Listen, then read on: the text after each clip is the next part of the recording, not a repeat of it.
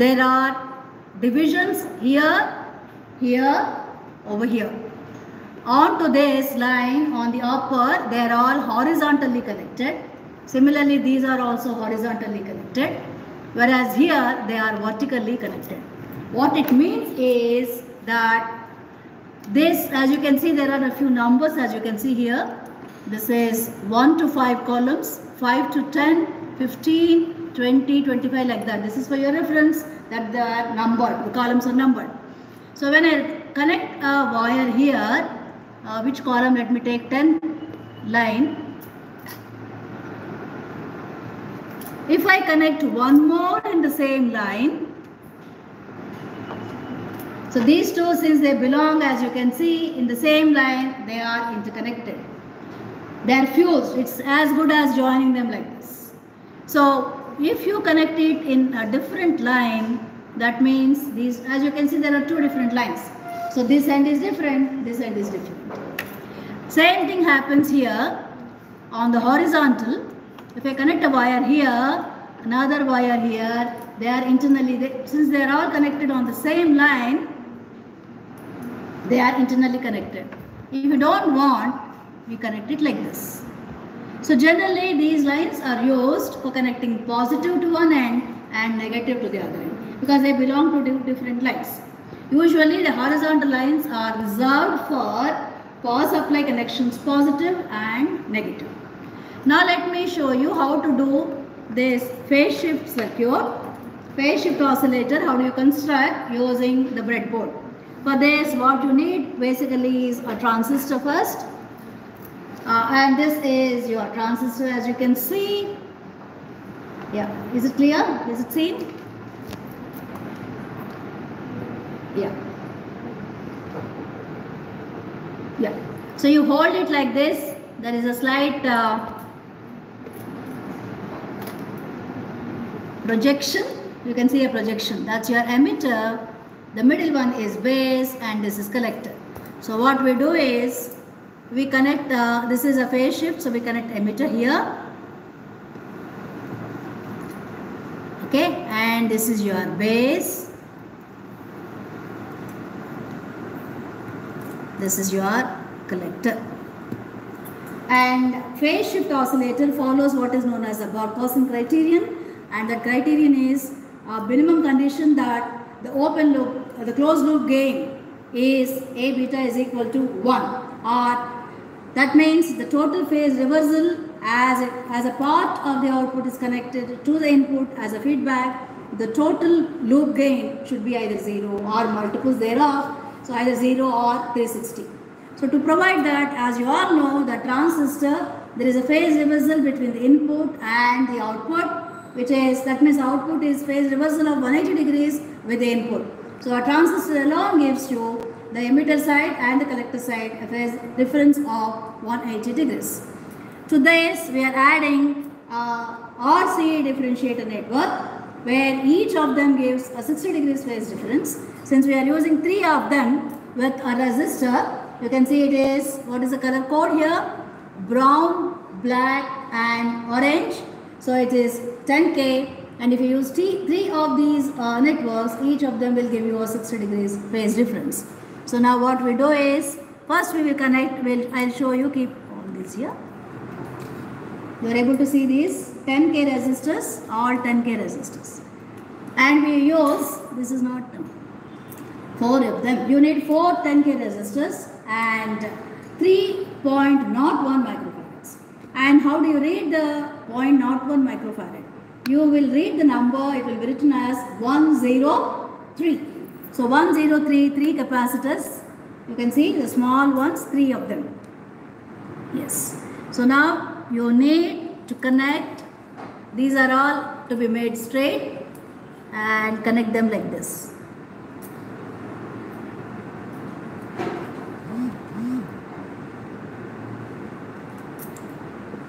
First capacitor, then the second capacitor,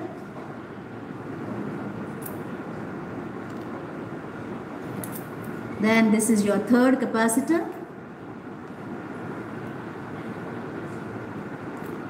Now from here connect the resistors down.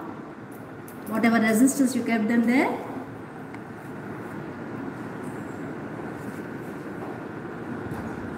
This end should go to ground.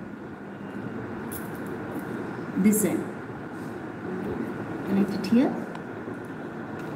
Push it inside, put it to the ground.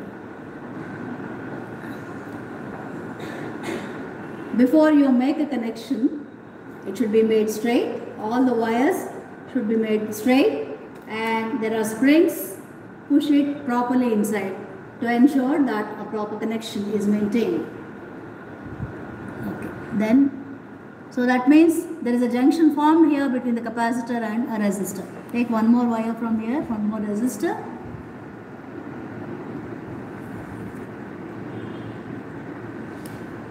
Yes, push it inside.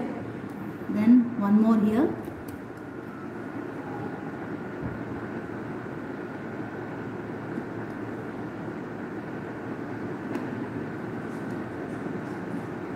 Right. So each of them will give you 60, 60, 60. So 63 is a 180 plus another 180 from the transistor. Together it is 360.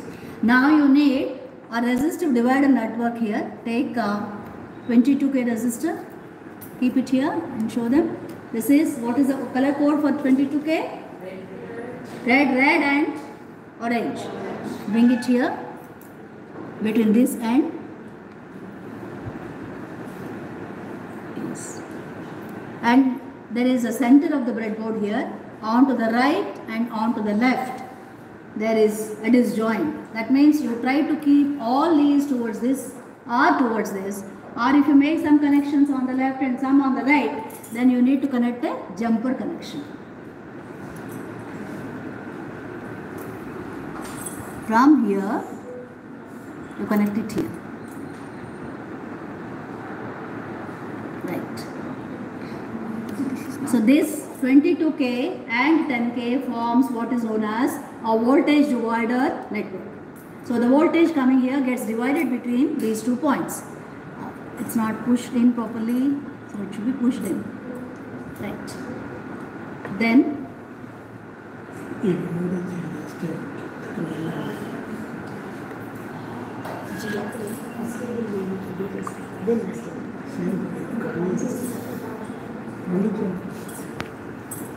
okay, so now what we do is connect a collector resistor. You need a resistor at the collector also. So take one more 10K resistor. So connect it from this end, connect it here onto the top. Push it towards this side. 1, 2, 3, 4, 5 here. 1, 2, 3, 4, 5. Try to keep them either to this side or to this side.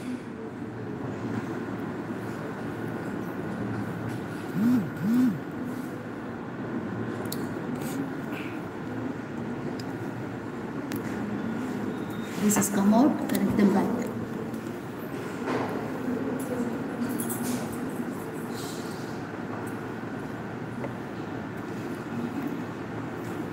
From here, it should go here.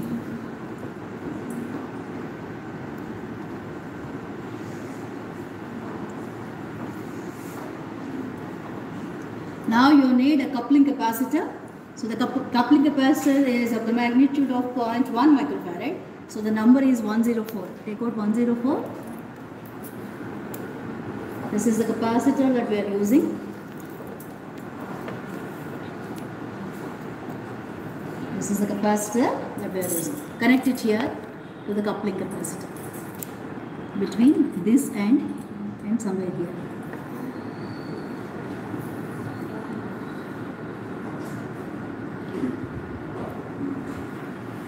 Between this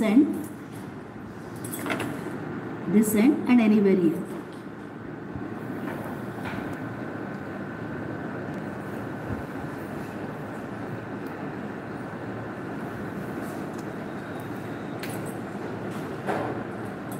Right. So now you need a feedback connection. I am making use of this wire here.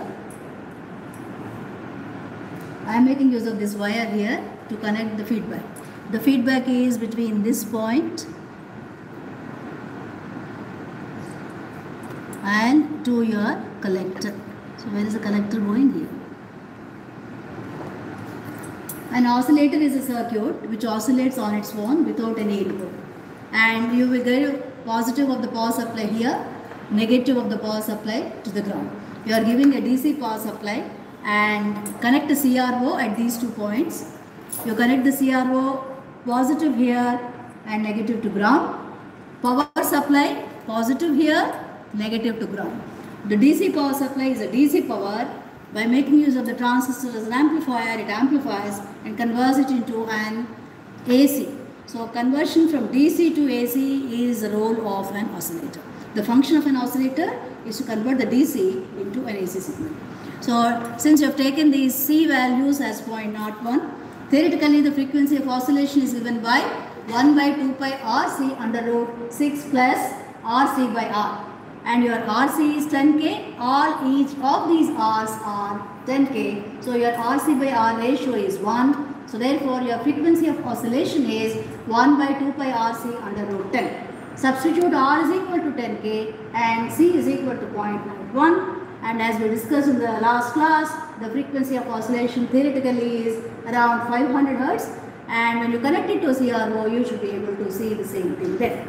So, and repeat this experiment by changing R at once and C at once. So, for the sake of convenience, since we want to maintain RC by R ratio as 1, let us not change R. Let us change only the C value to 0.02. Repeat this experiment for these values and the frequency of oscillation by substituting 1 by 2 pi RC. R is 10K and C is 0.02 microfarads. The frequency of oscillation theoretically is around 250 Hz. And you have to connect the CRO here and check for the frequency and see where you get the same value. Okay, so now you have to take to the lab and connect it to the CRO and check for frequency of oscillation.